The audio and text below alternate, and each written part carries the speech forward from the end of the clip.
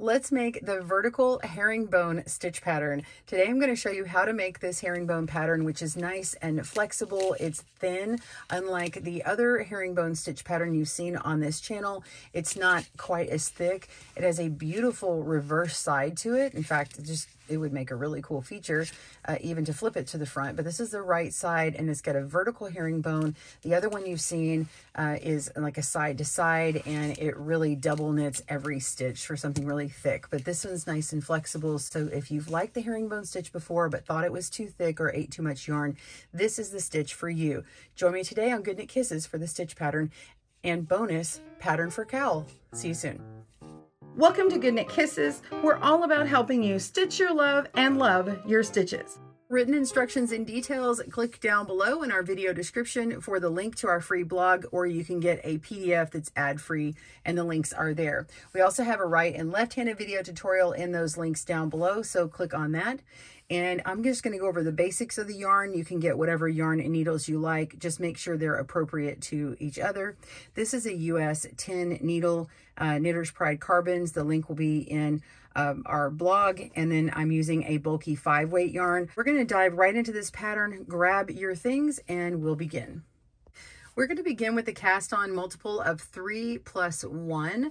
I have casted on with 34 stitches to get this, and it is 6 inches wide. So if you want to make our cowl or scarf pattern, which we will have linked in the video description down below, you can cast on and get it to this size.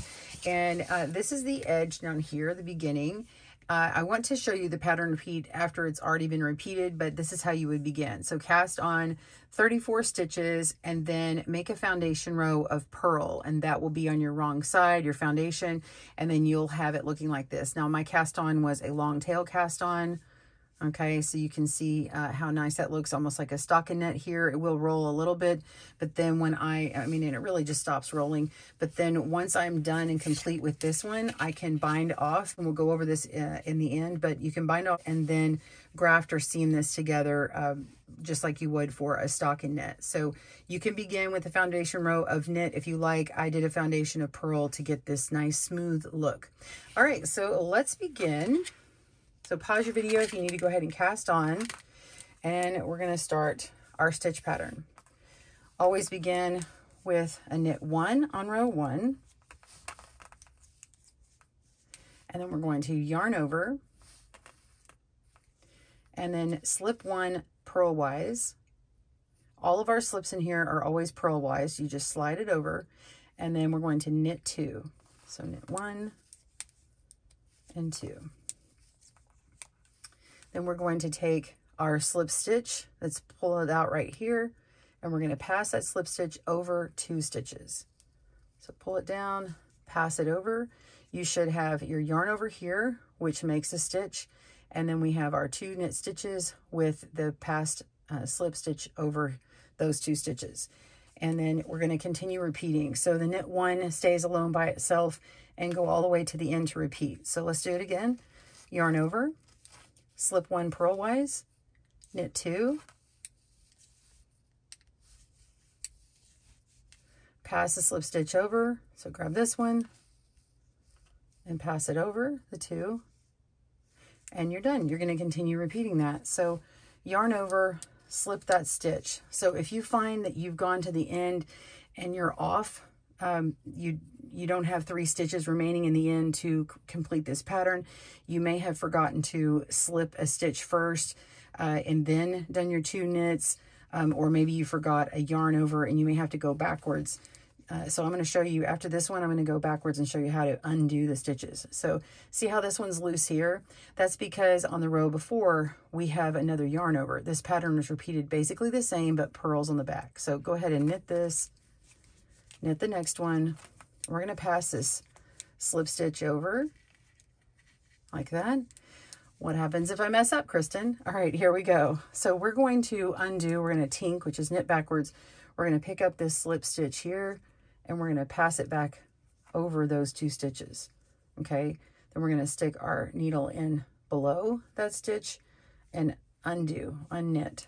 Okay, we're going to do it twice and unknit that, and then we have our slipped stitch here, we push back over, and then we can come back to this area here and undo it back to the point we need to. Hopefully you don't need to, but I want you to know how to fix things. So go ahead and we're going to move forward again. Yarn over, slip 1, knit 1, knit 2,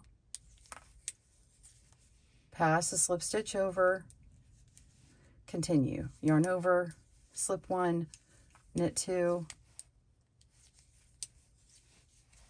slip, pass the slip stitch over, PSSO. Yarn over, slip 1, knit 2, pass the slip stitch over. You can see my ball of yarn. It's the Bernat Maker Home Deck. It makes a fantastic scarf. All right, so I'm going to continue on, go to the end, last 3 stitches. I'll show you and we'll turn and do the second row. All right, we are at the last 3 stitches here, and we're going to yarn over, slip 1, knit 2, and pass the slip stitch over and turn a work. Now we're on the wrong side, and it's just as beautiful. I think it has kind of this waffly vertical honeycomb. It's really pretty. All right, we're going to purl this row. So put your yarn in front, purl 1. It always begins with that +1.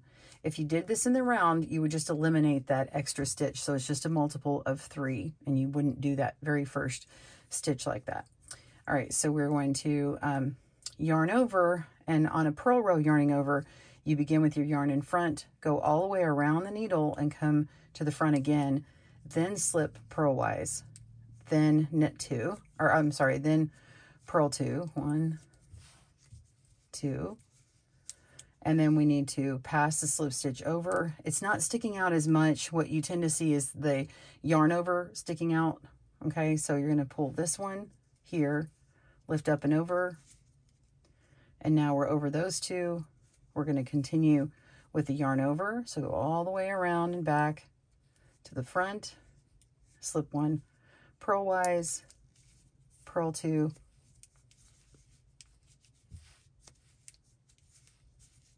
and then pass the slip stitch over,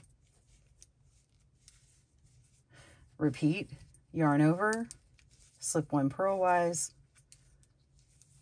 purl 2, and pass the slip stitch over. Okay, it's that simple. Sometimes I overlap mine. It's that simple. You just continue down to the end of the row. You should have 3 stitches down at the end, and then you turn it over and repeat your rows 1 through 2. So you continue on until you get to your desired length and bind off knitwise. So we're going to bind off, you don't need to do it super loose, just normal. And this is what your edge will look like when you're binding off. So you're just simply knitting those stitches together, well, knitting 1 and then binding 1 over the top, just as you normally would bind off. So you knit 1 and move the next over. So if you need a binding off video, I do have those. Links are down below and on my channel. And just continue until you get to the end. And then you're going to take your tail, pull it through, and weave it in, or you can use it to sew together your ends to make a cowl or whatever you like.